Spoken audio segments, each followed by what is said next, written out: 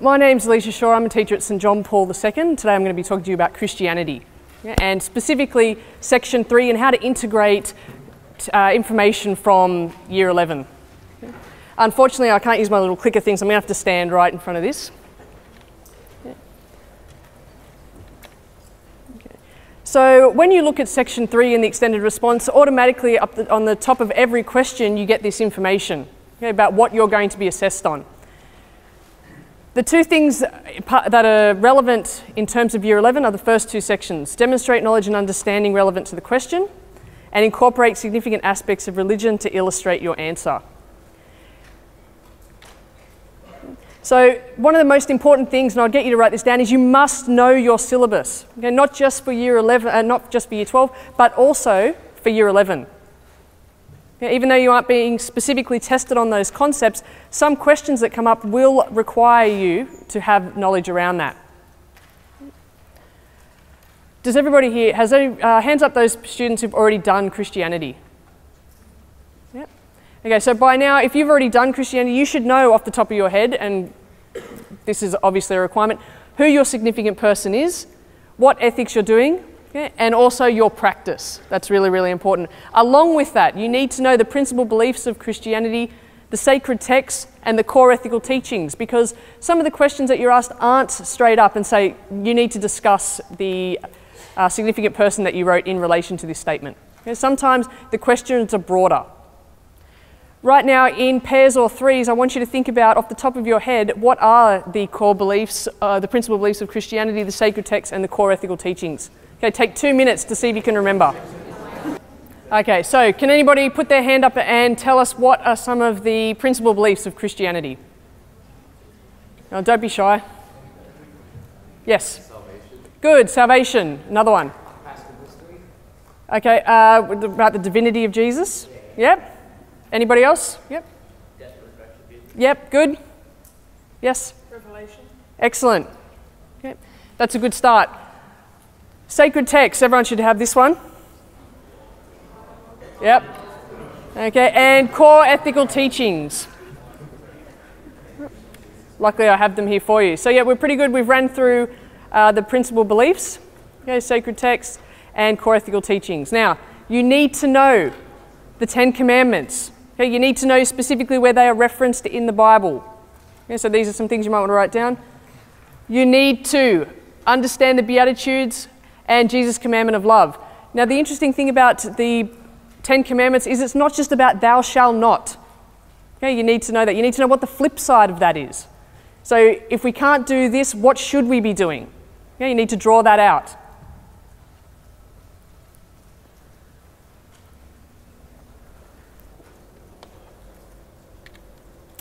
Before we go on, one thing I want to say is that, remember, we need to know that this is Christianity, not Catholicism.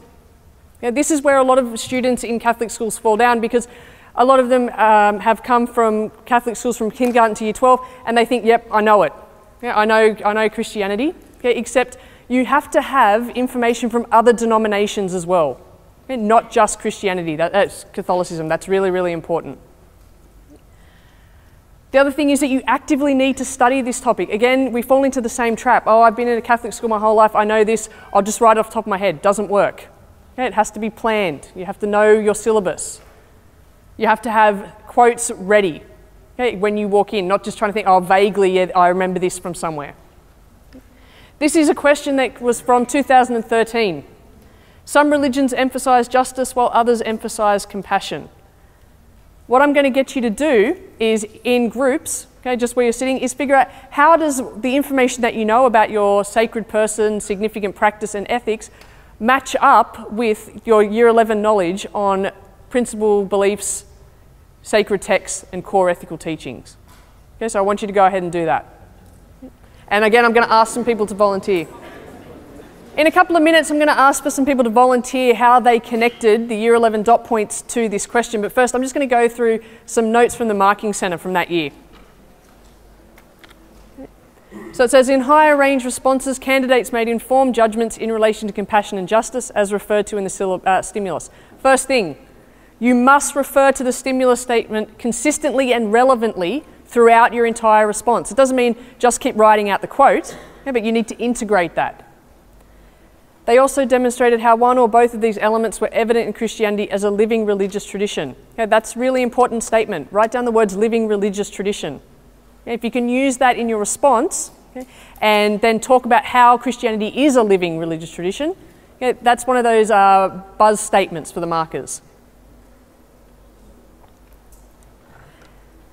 And the next part is obviously directly how this relates to Year 11 content. Candidates drew on a broad range of knowledge, including foundational teachings and practices of Christianity from the preliminary course to reinforce their premise and back up their knowledge of the HSC course in their response.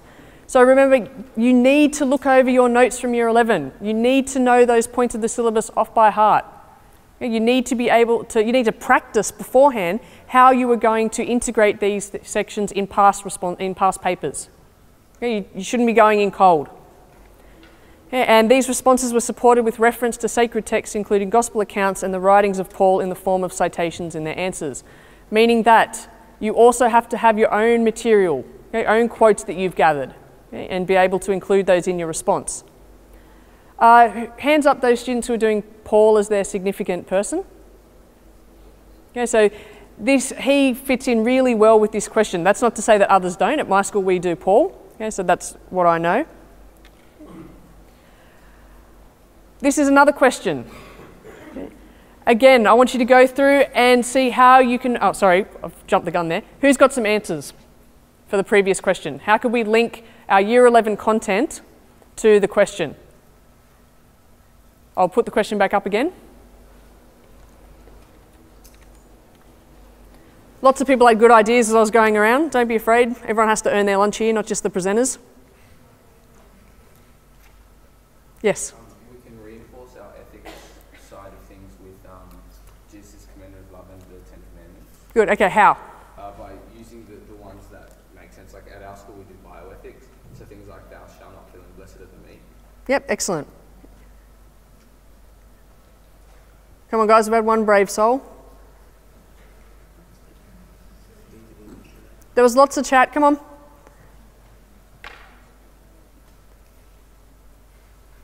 Yes, thank you. We have to reflect it with contemporary values as well to relate it to the quote, but also to the diversity of expression. So it basically can also limit us to what we can talk about, so mainly ethics and marriage. Yep, okay. Yes. The death and resurrection of Christ was a sign of love, and that emphasizes compassion. So Christianity's core around Jesus is emphasizing compassion rather than justice.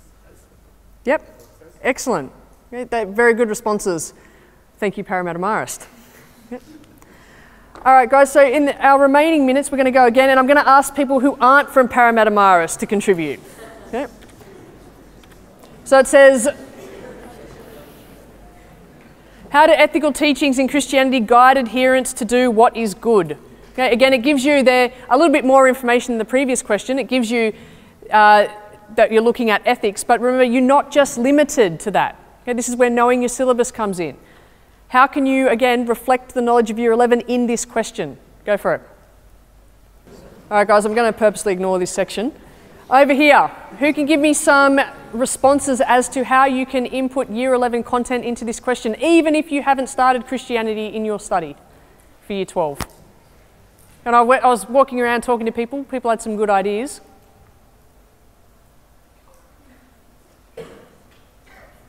All right, crickets, excellent.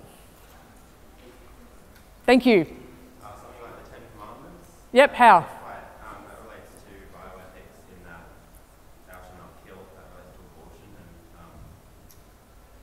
and the golden rule as well as Beatitudes, they all kind of relate to bioethics. Yep, so can you name a specific part of the Beatitudes, or is that something you need to work on? I'll take you out of the hot seat. Thank you very much for volunteering. Anybody? Oh, up the back, thank you.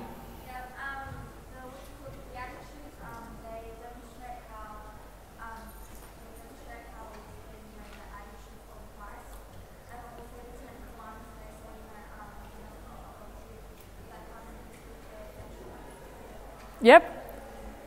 Good. Okay, so everyone's got an idea of how they could link that, the areas of Year 11. The hard part is getting the specifics nailed down. Okay, knowing which beatitude or which part of the 10 Commandments and how to explain that as a part of that answer. That's the hard part. So the best way that I've come across doing this is actually drawing up a grid. So part of your study should be looking at past papers, writing the question down and drawing up a grid. Okay, how does this link to my significant person, practice, ethics? On the other side of that grid, how can I put principal beliefs, core ethical teachings, and sacred texts into this response as well? So you should have a grid drawn up for every past paper question that you can automatically go to, where you've got quotes already written down. You don't have to bother struggling to find them. You then take those grids and in 35 minutes you attempt to write the question. Okay, so you've seen two quite different questions there. One that doesn't even refer to any of the areas that you study in Year 12 explicitly. So the point of this is that every single question that you get in Section 3, you need to go back to knowledge from Year 11. Okay, principal beliefs, sacred texts, as well as core ethical teachings. What I've also put up on the Google Classroom is a couple of responses that have already been written, and they have quotes. Okay, they show how sacred texts can be integrated. They show how the principal beliefs can be integrated. I encourage you to read through that, grab one of those grids drawn up, and actually put those quotes and that information into those grids. Okay, so I've already given you 2 pieces of information. You don't have to go searching. Please use the information that you learn in class. Okay, years of teaching this subject, for some reason, the exercise book or the classroom notes are not the first go-to area. Okay, what you do in class relates directly to the exam. Okay, go through and pick those things out. Have them in those easy-to-read formats so you can automatically go to them and do those responses. Okay, thanks for listening, guys. You've been a great audience.